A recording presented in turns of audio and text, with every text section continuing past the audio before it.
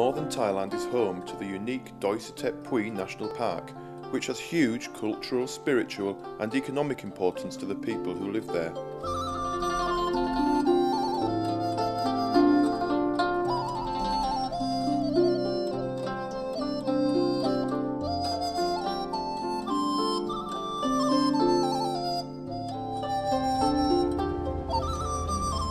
Chiang Mai is a royal city, the second city of Thailand, and I've met up with Sudarat, who works for the Forest Restoration Research Unit of Chiang Mai University, known as FORU.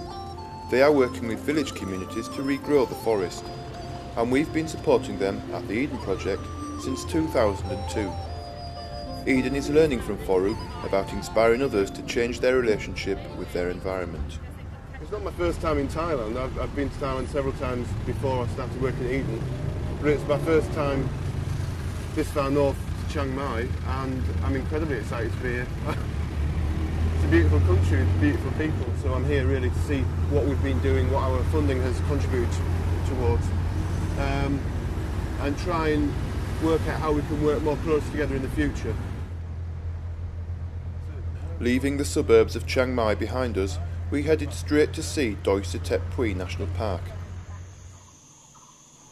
It covers more than 260 square kilometres and has more than 600 tree species compared to the 33 found in the whole of the UK. This is a unique biodiversity hotspot.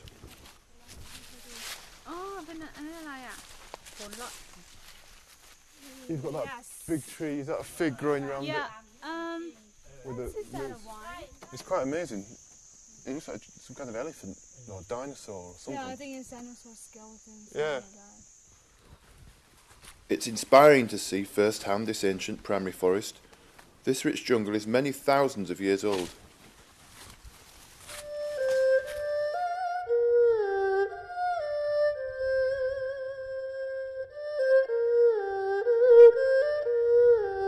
In the last 50 years, over 40% of the national park has been destroyed by slash and burn agriculture as well as commercial logging.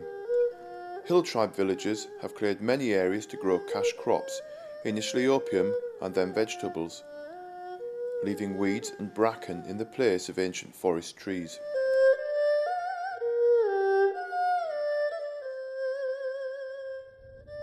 The villagers themselves have paid a heavy price. What was once verdant splendour is now infertile wasteland.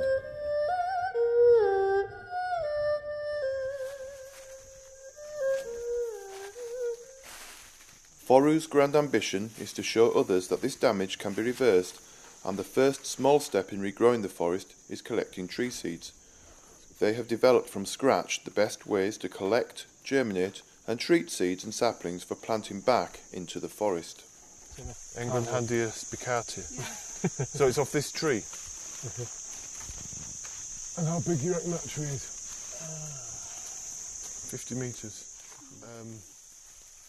After years of patient research, they now know where and when to find the seeds they need. It's painstaking work, but they are making important new discoveries.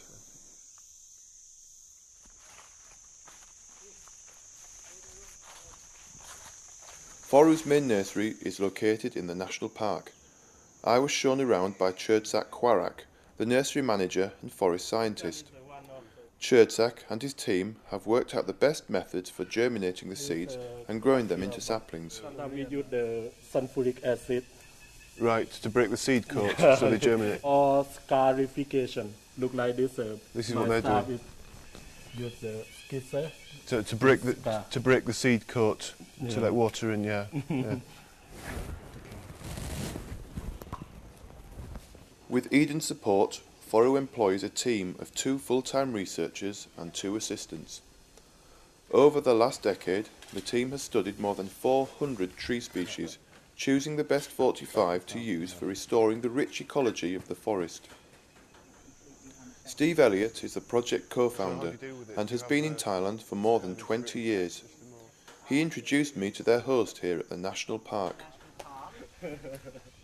Sawadee Kap. Nice to meet you. And you. Yes,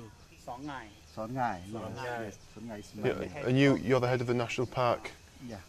Okay, very beautiful national park. Very beautiful.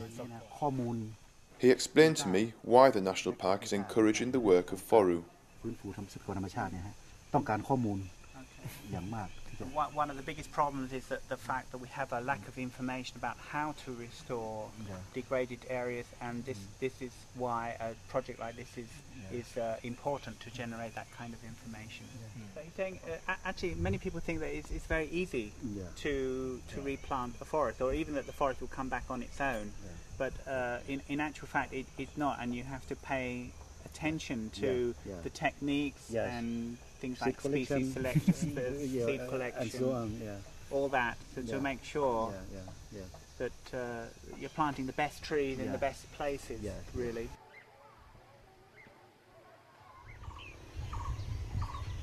Ban Mae Sat Mai is a Hmong hill tribe village of 1,800 people living within the national park boundary. The village moved here 60 years ago from higher altitudes.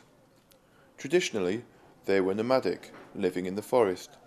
Now they are settled farmers trying to meet the challenges of the 21st century.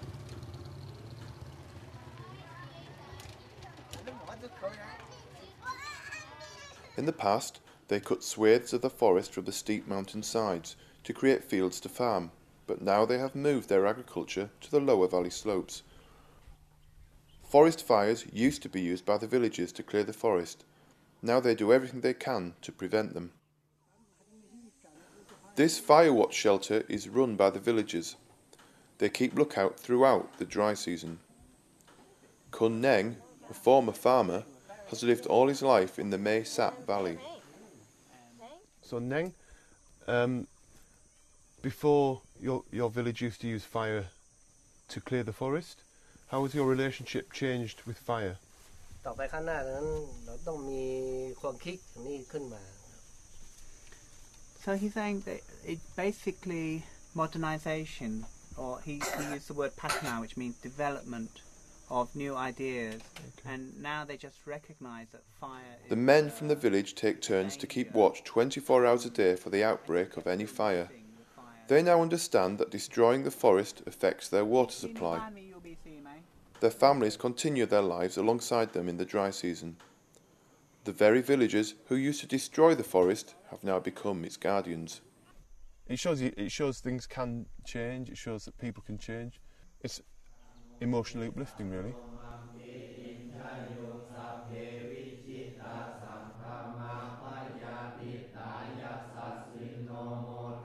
The national park is named after one of the most revered Buddhist temples in Thailand. Built in 1384, this renowned symbol of Chiang Mai contains a holy relic of the Lord Buddha himself and is one of the country's most renowned pilgrimage sites. Spectacularly located on its mountain top, the temple appears to be floating on a sea of trees, reflecting the sacred spiritual relationship between Buddhism and the natural world. The natural world is also of huge spiritual importance to the animistic belief system of the villagers of Mae Sat Mai. They believe this to be the tallest tree in the forest and that it has its own unique spirit. I felt privileged to take part in their tree worshipping ceremony.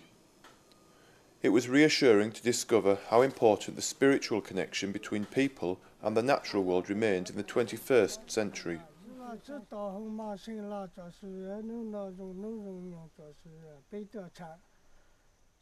When you come somewhere like this and you see people that live in the middle of nature, immersed in the trees and the forest, and hearing their water problems and how they use the forest both for their daily needs and for their spiritual needs as well, it does have repercussions on how we feel at home, and it does reinforce the fact that we're all part of nature, not separate from it. Do they normally grow in this area? Okay. In this recently planted experimental plot, forest students are measuring the height and canopy width of the seedlings to identify the most suitable species for restoring the forest. This is the clever bit. Foru's research has focused on choosing the right trees from the 600 species available. These are the ones which produced a fast-growing canopy to shade out weeds and produce lots of fruits to attract birds.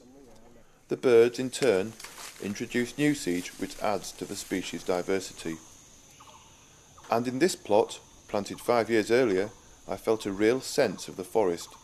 The canopy is closed, so there is shade killing off the weeds and cooling the soil to allow new tree seedlings to grow. All around the world, people are screaming about the loss of rainforest in particular. And what we've been able to show people is that forest loss is not a one-way process. That you can reverse it. And as soon as the villagers saw that these trees were really coming up, they said, we've got to take care of this. We've got to do fire prevention. We've got something here that we can really show to the government that villagers can take care of their forests as well as the government authorities. By getting people with different motivations to work together for the same end, Foru is a shining example of what can be achieved. There's pride just walking in out the sun into the shade, and to walk into shade that you've helped to create.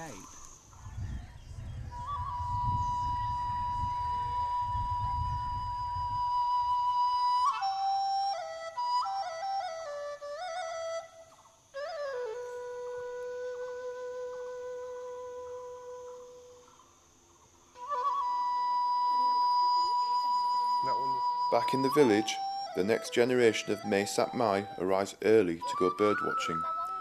A few years ago, these children would have killed birds with catapults, where now they watch them through binoculars. With Eden's support, Foru has set up the Birds and Environmental Club, helping the next generation to understand the importance of looking after the forest.